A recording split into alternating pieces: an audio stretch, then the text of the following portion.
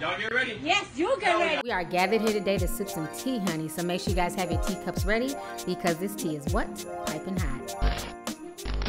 Hey, you guys. So for all your tea sipping needs, make sure you guys go on to lovelyti.net or amazon.com/shops/Lovelyti.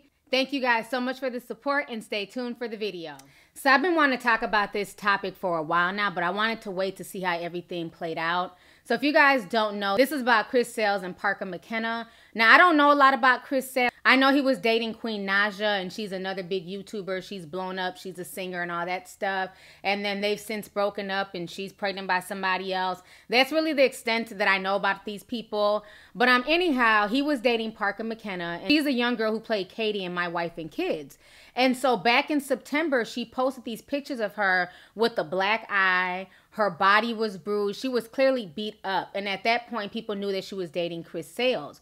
So she really didn't want to say anything. Initially, she lied to the police when the police were called and said she got into a fight. And then people talked to her and let her know that this was not her fault and that she needed to be honest. And she ended up pressing charges. She also came onto social media to address the situation as well. Go ahead and check this out. So Parker says, first and foremost, I would like to humbly and sincerely say thank you from the bottom of my heart to every single person who has reached out in support and said a prayer for me during this difficult time. Your love and continued support makes me feel at ease. I'm looking forward to resuming my life and focusing on my career.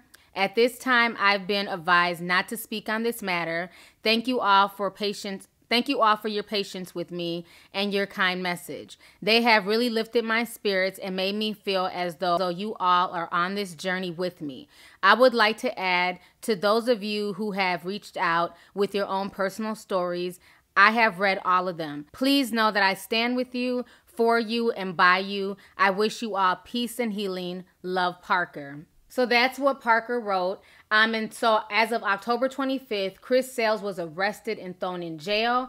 And then this weekend, he got out on bail, okay? But what's so crazy, he got out on bail. He made a live stream. He said that basically she was lying. He was going to prove it. He put it on his son. And then what happened? Grand opening, grand fucking closing, okay? Because just this morning, he was remanded back to jail. They basically revoked his bond, and they're saying that they did that because he had impersonated a police officer. So this entire situation is crazy. I want you guys to go ahead and watch his Instagram video. Check this out really quick. Y'all, thanks to my lawyer, I'm out. And just to let everybody know, to clarify everything, that did not happen. I promise to God on my son, none of that stuff happened.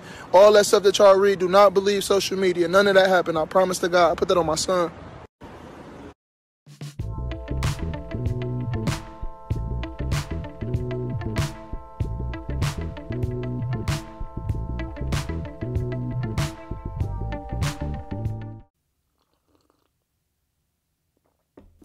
Honey. So like I said, grand opening, grand closing. The judge is saying that now his bail is set at $40,000. They're keeping him in there.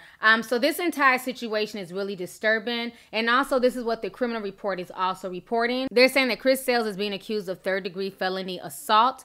They're saying that the police responded to a call at an apartment complex the ex-couple shared. The police noted that Posey told them that Sails became enraged when he noticed a message from another man to her on Instagram. McKenna says that Sails began slapping her with the open hand, striking her in the torso and other body parts. She claims that he repeatedly struck her, knocking her to the floor, which left her with golf ball size bruises. She accused Sails of punching her in the face with a closed fist, causing a black eye. Sails allegedly placed his hands around her neck and applied pressure, which resulted in her being unable to breathe. She told police that she fought back, fearing that he was going to kill her. All right, so you guys just heard me read that. So this entire situation is very serious. I'm glad that Parker ended up getting the strength to go and file charges. What he did to her is not okay. I don't care if she was talking to another guy, if another guy was DMing her, texting her. He had no business putting his hands on her like that and beating her. He very well could have killed her with the way he was choking her and doing all that stuff. You know, so I'm not buying his side where he's saying that he did nothing wrong. She clearly has evidence. She has the bruises. She has the pictures, the police report. So it's going to be very interesting to see how this plays out. But this entire situation is disturbing. I hope a lot of young girls take this as a lesson that anybody can be in an abusive situation. Anyone can be abused regardless of their status, regardless if they're famous, not famous. And at the end of the day, you have to find strength to get yourself out of that situation. So anyways, y'all can go ahead and leave a comment. Let me know your thoughts on this entire disturbing situation concerning Chris Sales and Parker McKenna and him getting remanded back to jail after getting out this weekend. So let's go ahead and get the discussion popping. Go ahead and leave a comment. All right, deuces.